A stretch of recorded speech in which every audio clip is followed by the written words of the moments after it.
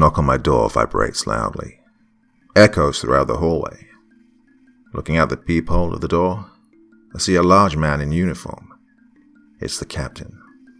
"Let me in, you useless waste of space," he says. I open the door, and he tosses me the keys. "Here you go, kid, as promised." I catch the keys and walk over to the window, peering outside.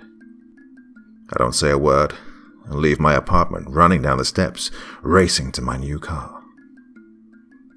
"What do you think?" he asks.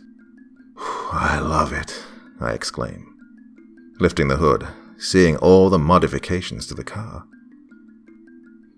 "Is she even street legal?" I ask. "Nope, but she's all yours. Hey, let's go for a ride," he insists. We hop in the car.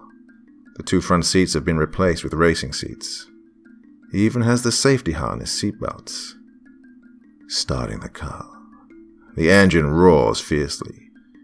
Revving her up, she purrs like a lion.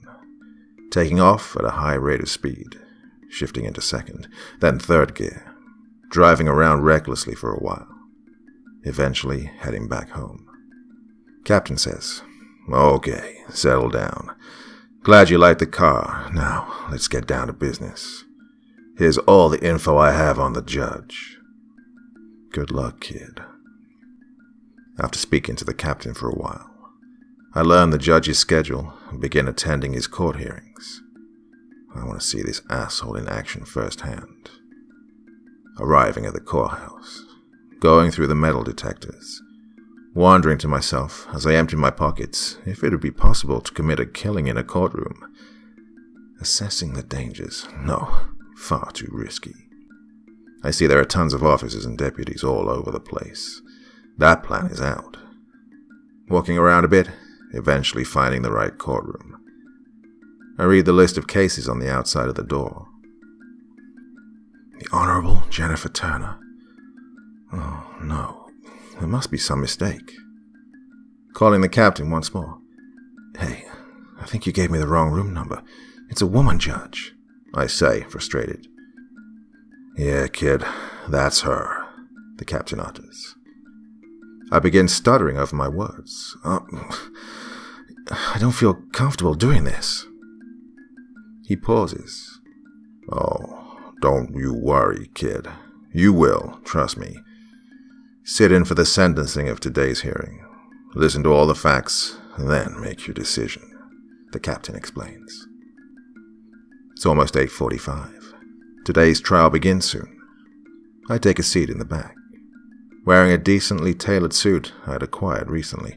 Well, it's not tailored actually, but it fits perfect. Whoever dyed in this had good taste. "All rise. The Honorable Judge Turner presides," the bailiff speaks, reaching in front of me, grabbing the hard wooden row of seats. Jeez, I really have to get back to the gym. I've gotten lazy. I stand up, slowly. The deputy glances in my direction. Begin feeling uncomfortable, as he's looking at me like I'm a cheeseburger. Hey buddy, this isn't Burger King. You can't have it your way. "Please be seated," the judge orders. The trial goes on for hours as each attorney battles back and forth, each trying to discredit the other's circumstantial evidence and witnesses. I learned that the defendant has killed a pair of twins in front of their mom while she watched in horror, brutally raped each little girl, stabbing them to death, as the mother looked on in disgust. She sat 3 rows in front of me. I was seated in a way I could see her reactions as they brought forth the crime scene photos. It broke my heart as the mom relived each moment over and over again in front of everyone. The mother was bound and gagged in the home, tied to a post and left for dead, until a concerned neighbor eventually called the police for a welfare check. The man who committed these heinous acts was eventually found guilty, but was given only a 3-year sentence, and would most likely serve half of that term. The courtroom burst into complete and utter chaos as sentence was given. The family of the victims shouting loudly. Several men forced their way to the killer and began assaulting him, Deputies begin pouring in, trying to gain control and bring order in the courtroom. It was madness. I slowly walk out, completely disgusted with this judge. How could anyone be alright with that result? Well, I will fucking end you. I promise. You won't be walking free like these rapists and killers. You are just as guilty as they are, if not more so, putting everyone in danger. After making the decision to kill her, yes, I know it goes against my principles, I can't let this slide. I begin following her and stalking her every move, learning her schedule, finding her home. She goes jogging in a nearby park late at night. The path she runs on is dimly lit and not visited by many people. So, I wait. Each night hiding in the woods, finding the opportune time and place to strike. Footsteps are nearing me as I hide behind a tree. Eating a protein bar I brought with me, I'm kneeling down, remaining motionless. Hearing branches breaking and leaves rustling. A woman grows near. I can see her figure get closer and closer. My heart racing, I jump out from behind the tree and lunge my knife right into the woman's stomach. Hearing her grunt, gasping for air, she looks up at me, begging for mercy. In horror, I look back at the woman, realizing I've just stabbed the wrong woman. I can't see her entirely, but I'm certain this isn't her. This girl is young, and the judge must be in her 50s. I'm in all black with a mask on. She hasn't seen my face. I lift her up over my shoulder, running with her as I try to put pressure on the wound. Arriving to my car, I toss this mystery woman onto plastic. She passes out from blood loss. It's dark. I can't see her face. Opening my car door, the overhead dome light illuminates the vehicle. Complete shock, I now see the woman before me. I begin hyperventilating as the sudden realization overwhelms me. It's Miranda. I toss her in the back seat, turning over the engine, speeding off, driving like hell to the nearest hospital, speeds reaching well over 100 miles an hour. I'm hauling ass, driving faster than I've ever driven before, passing cars going into oncoming traffic. She's losing blood rapidly. I can't keep pressure on her wound and shift gears simultaneously. I'm freaking out, breathing heavily, yelling at the cars in front of me, looking back every so often. Stay with me, I yell. 10 minutes later, we arrive at the ER, screeching to a halt. The car stops quickly. Carrying her into the ER, I cry out, I need a doctor, now. This girl has been stabbed. She needs blood immediately. She's rushed into surgery. I begin filling out paperwork as they question me about the circumstances. I tell them I just found her like that. Sitting in the hospital ER waiting area, my nerves are getting the best of me. I can't stand this any longer. My heart's pounding in my chest, worried if she'll make it. She lost so much blood. I'm now in the surgery part of the hospital. The doctor comes out. I rush to him. Is she going to be okay? I ask intently. She's in serious but stable condition. She may need one more surgery. Currently she's unconscious. I think she's going to pull through. It's best she stay here a while though. It's a good thing you got here when you did. If she lost any more blood, she certainly would have died. You're a hero, he explains. He pats me on the shoulder and walks away. Walking over to the nurse's station, I ask one of the ladies there which room she's in. Room 347, sir. Just down the hall. She's in recovery, but she isn't awake, the girl says. Okay, thank you, I respond. Walking towards the room. I see two officers heading towards me. Heart racing. Oh crap, they're going to question me. Excuse me, sir. Can we talk to you for a moment? One of them says. I stop and look around as if I had no idea who they were talking about. What? "Oh, sure, yeah. How can I help you fellas?" I ask. "Just needed some info for our report. Is that your car out front of the hospital?" The other officer asks. "Yeah, that's mine," I tell them. "And you found this woman injured in the park on a path?" the officer inquired. "Yeah, I think she was attacked. Not sure what happened. I rushed her here as soon as I found her," I explain. "I read the report given to the nurse. Well, there's only one problem we have with that," he says. He looks at the other officer, who's now holding a plastic bag with a bloody knife. "We found that in your car. Can you explain this?"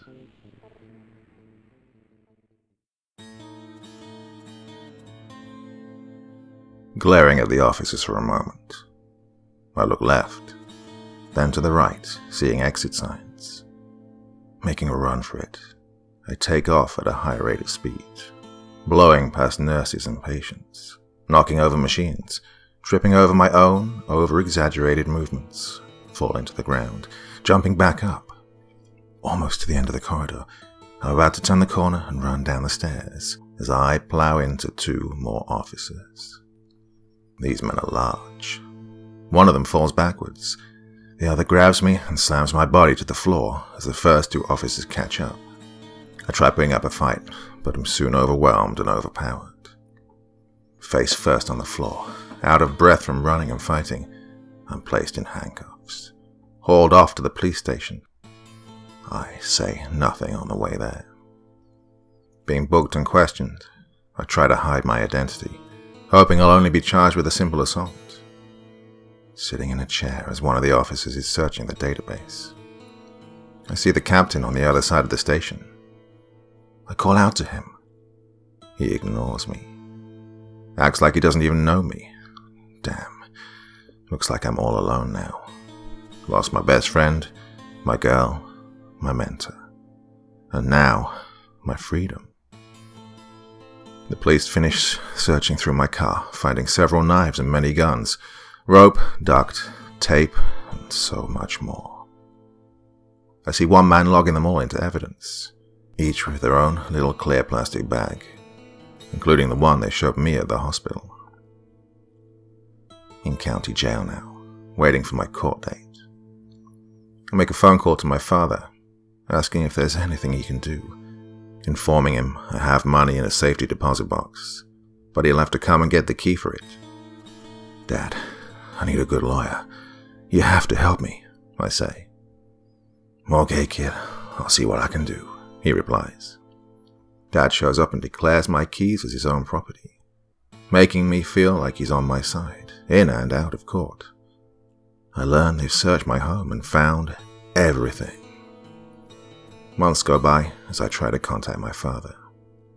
I haven't seen or spoken to him since he visited and took my keys. No one comes to see me. No friends, no family. The captain won't answer or return my calls. I don't blame him. I wouldn't want to be in this shithole either.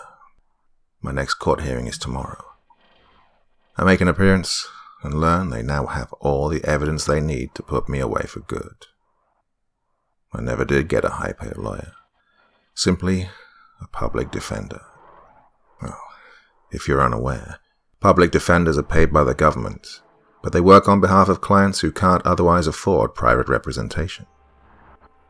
If you're charged with a crime that could lead to incarceration, but you're unable to afford a private attorney, then you may be eligible for public defense. This is also referred to as court-appointed representation. It's difficult to really get good representation, as most of them could have thousands of cases they're dealing with at one time, meaning the quality of your defense is, well, next to nothing. DNA samples are found on my knives from the deceased. After conducting weapons checks and comparing bullet fragments found at multiple crime scenes, I'm charged with a whole laundry list of crimes. Of course, pleading not guilty. My sentencing comes, and they read the verdict. "Guilty on all counts," the man says. My heart falling from my chest as I hear those words. Life without the possibility of parole, the judge orders. I'm sent to a federal prison, where I learn many of the gang members' friends and families that I killed are incarcerated. This is either going to be a long-ass prison sentence, or a very short one. The food here, as you can no doubt imagine, is horrible.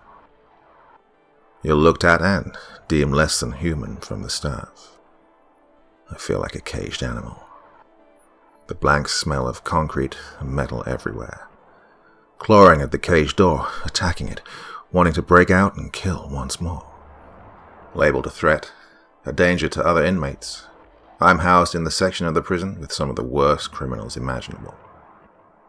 Thinking to myself, this would be the perfect place to vet my marks from within. Just because I'm not on the outside doesn't mean I have to stop killing. My thirst for murder has not yet been quenched. Talking to other inmates, informing them that I'm looking for a weapon. One man tells me I should go to the prison metal shop and talk to one of them. A man known as the Friday Night Bandit. Thinking for a moment. Wait a minute.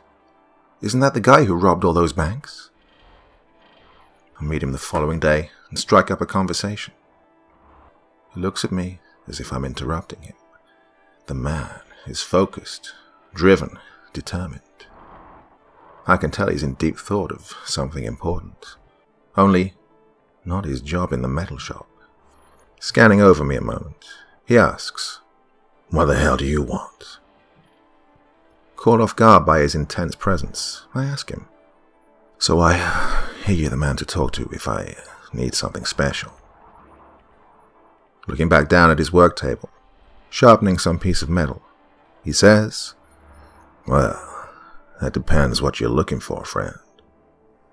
In prison, almost anything can be traded as collateral.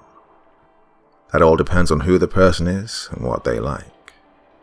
They might be after simple snacks or cigarettes, but it could be a wide range, anywhere from books to drugs. That's the currency in prison." Eventually, I get a job in the prison shop with him, and we talk almost daily. Sometimes being interrupted by guards, as I'm not always paying attention to my job, slacking off, only there to hang out with my new friend. He opens up and tells me he's gained the trust of many guards, carrying with him a sack. Oftentimes he smuggles items from the prison shop. I ask him if he's trading those items for anything. He nods his head back and forth, signaling no. I've been carving into the concrete blocks over the past few months. I'm going to break the hell out of here, he whispers. I look at him, laughing. Come on, man. Don't be foolish. It can't be done. This is a maximum security prison, I urge. Weeks pass as he tells me the progress he's made. Intrigued, I ask him how he's getting rid of the mess he's making, what kind of tools he's using. He begins to explain his method, telling me that he hangs a sheet over the prison cell so he can't be seen when he's working on the concrete wall.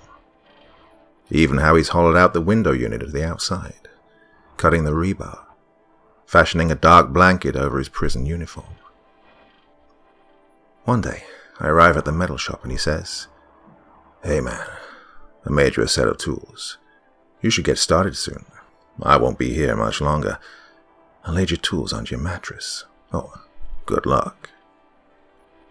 I begin cutting away at the wall, using his method. This work is harder than anything else I've ever done. Each night I dedicate hours to removing one block after another, seeing the problems that he faced. I've been going at this for months now. My friend has since escaped. I must be careful, as the security is heightened even more so now, adding guards to the towers, even K9 units surrounding the prison. The bunk checks are even more frequent. I go out to the yard every day making notes of each guard's movements and schedules, trying to find any weakness. The K9s walk around the entire outside of the prison every 10 minutes, so my window of time will be short. They added another truck that drives around as well. My plan has failed. All that work for nothing. After weeks of watching them, I realize it'll be almost impossible to escape the same way he did. Now, with more guards around the perimeter, I must come up with a new plan. Still working my job in the prison metal shop, I begin to devise a new plan to escape. I notice there's a large box truck that comes in and picks up different items made by the inmates in prison. Working as a welder, I begin to familiarize myself with the truck's delivery schedule. I observe the trucks going in and out, and the officers and how they conduct a search of the vehicles, looking for weaknesses in the security checks. Correctional officers have a mirror they use to look up under the truck attached to a long metal pole.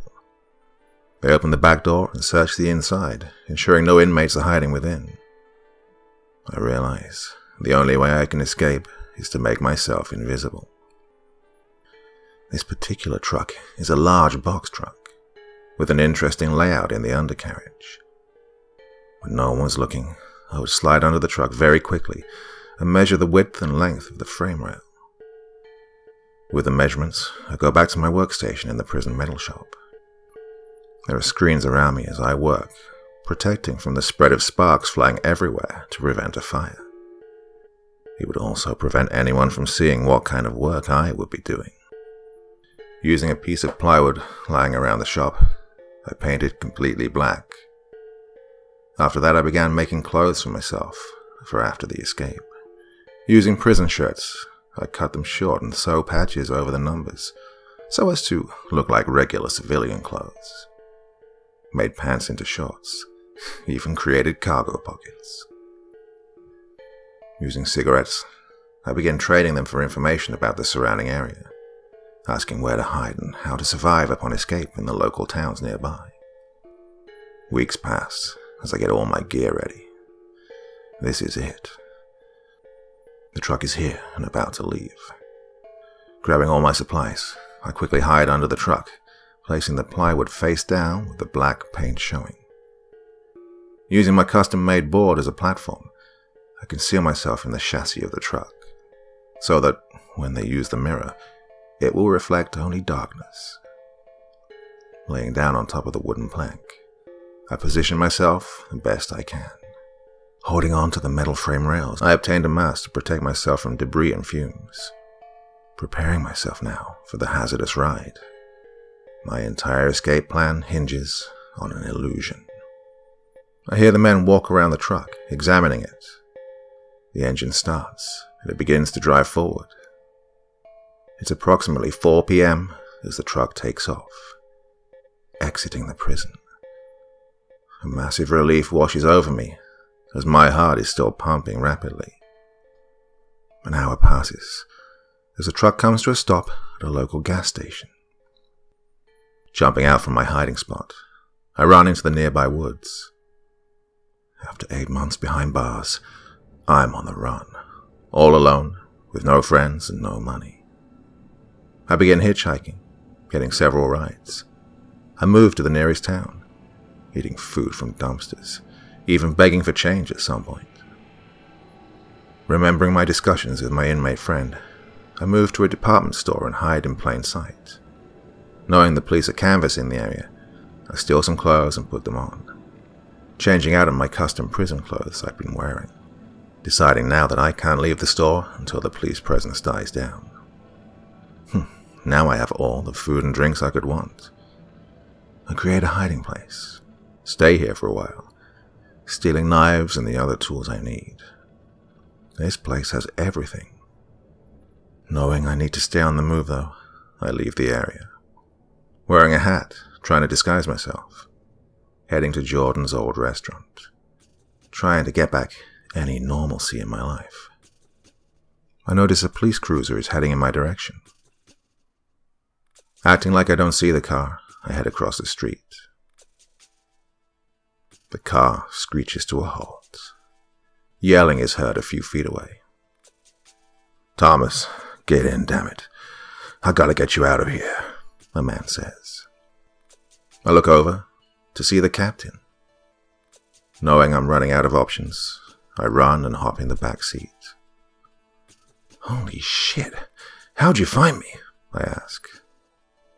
"I've just been driving around any location I thought you might run to." "Getting back to what you know. I'd heard you escaped, so I've been trying to find you before they do. Look, here's your new identity," he explains, handing me an envelope. I open it and see passports, money, and other documents. "Where are we going?" I ask. "We aren't going anywhere, but you are. Ever since you got locked up, I've been talking to a friend of yours, a former inmate. You remember him. He told me that when I found you, that you're to meet him in Havana. Here's a phone and keys to the boat he left for you. I'm taking you to the border. Hey, good luck, kid." Reaching southern Florida, I locate the boat that was left for me and begin heading south to Havana. After days of travel and constantly stopping to fuel up every so often, my voyage comes to an end. Arriving at the port, instructed to me on the envelope, I'm greeted by a well-dressed man as soon as I dock the boat. "Right this way, sir," he says. Just then, I see a familiar face. It's the man I met at the prison shop, the bank robber. "Welcome to Cuba," Kendall speaks. "We'll get started as soon as you're ready," he says. I look at him, puzzled. "Ready for what?" I inquire. He looks at me with a huge grin on his face. "A partnership. You help me rob banks and casinos. I'll finance your kills.